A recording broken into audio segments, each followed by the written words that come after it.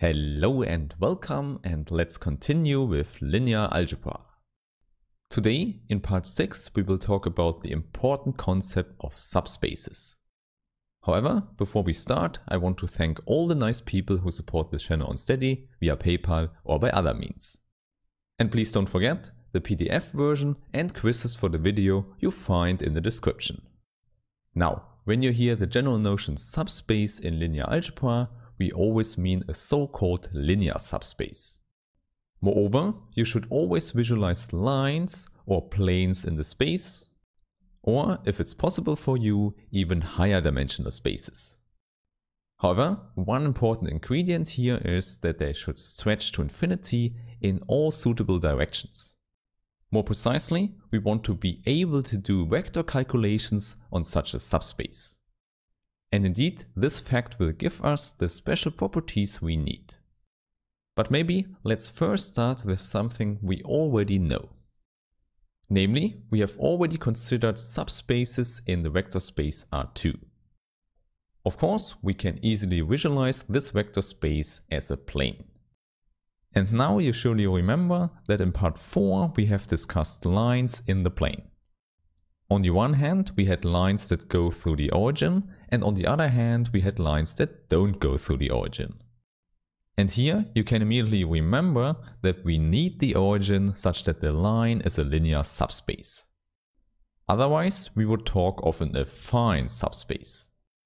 However, in order to understand them, you first have to understand linear subspaces. And indeed, such a line through the origin is a typical example for a subspace. Therefore, I think now we are ready for the definition. So here, the starting point should be our vector space Rn. And then we just consider any subset of the set Rn and we call it U. However, we immediately can exclude the empty set because a subspace should never be empty. Okay, and then we explain in which cases we can call the set U a subspace. Again, here please note, only sometimes we put the attribute linear in front of subspace if it's not clear what we talk about.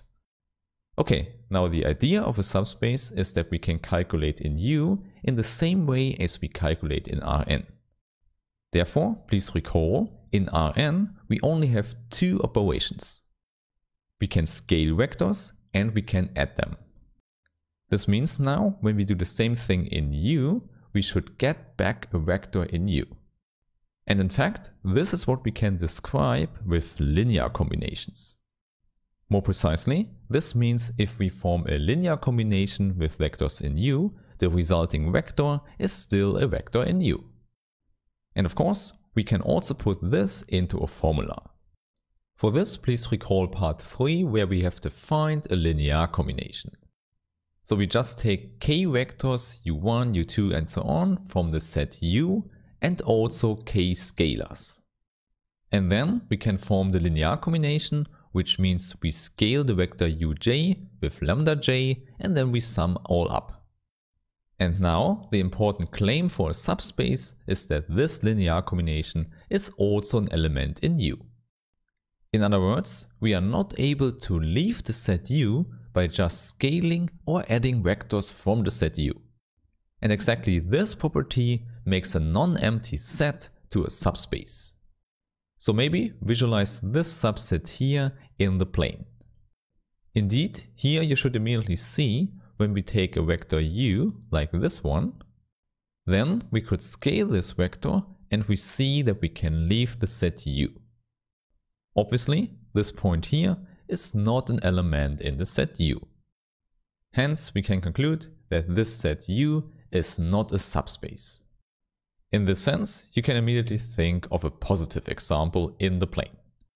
Namely, a line through the origin does the work. You see this because now, if we take a vector U in the space, then we could scale it as much as we want and we still land on the line. Moreover, you should also see that by adding vectors on the line, we still land on the line. In summary, this line through the origin is a subspace.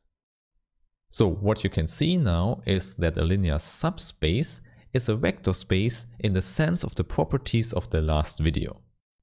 More precisely, in the subspace U, all the calculation rules like in Rn are satisfied.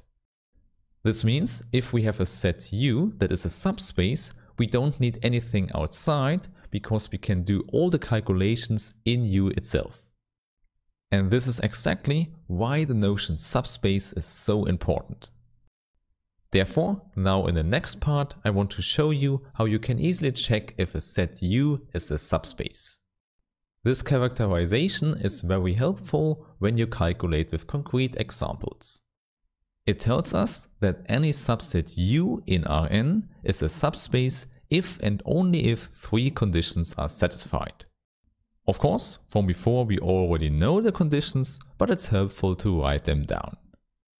Simply because now we have an order how to check for a subspace. Now, the first one is that the zero vector from Rn is in U. From the definition, this is not hard to see because you can choose 0 for all scalars and then this linear combination would be the zero vector. So you see, this is an important property you can immediately check. In other words, if you see that 0 is not an element of the subset, you can immediately conclude that U is not a subspace.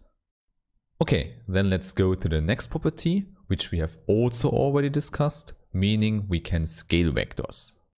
More precisely, if we take any vector lowercase u and any scalar lambda, then we can conclude that lambda times the vector u is also an element of U. Hence, we cannot leave the subspace by scaling. Moreover, then the next property, the third property, should explain that we cannot leave the subspace by adding vectors. Therefore, we take two vectors u and v from the set U. And then the conclusion should be that u plus v is also an element in U. Okay, so this is what you really should remember. This is how you can characterize a subspace. Indeed, the proof using the definition from above is not hard at all. Essentially, you just have to do a proof by induction. However, I don't want to show you this now because I think we first should look at examples. And let's start with so-called trivial subspaces. Here I can tell you, mathematicians say trivial if things are immediately given and we don't have to think about them very long. So trivial does not mean that the things are easy or unimportant, it just means that they are already there. For example, we have the zero space, the space that only consists of the zero vector. And there you should see, we can immediately check all the three properties here. The first one is immediately given, the second one means we scale the zero vector, which results in a zero vector again. And the last one just says that we have zero vector plus zero vector. Hence we can conclude this one is a subspace. Okay, then the other subspace, where we already know it's a subspace, is the whole space Rn. There, by definition, we already know that scaling and adding are well-defined operations. Therefore, all the three properties are immediately fulfilled. So what you can immediately remember here is that this one, the subspace with one element, is the smallest possible one. And the second one here, where all the vectors are included, is the largest possible one. This means that all other subspaces U have to lie in between. Hence, there we would have lines and planes as we have discussed it at the beginning. However, for a non-trivial example, in general, you have to check all the three properties here. And this is something I will show you in the next video. Therefore, I really hope that I see you there. Have a nice day and bye!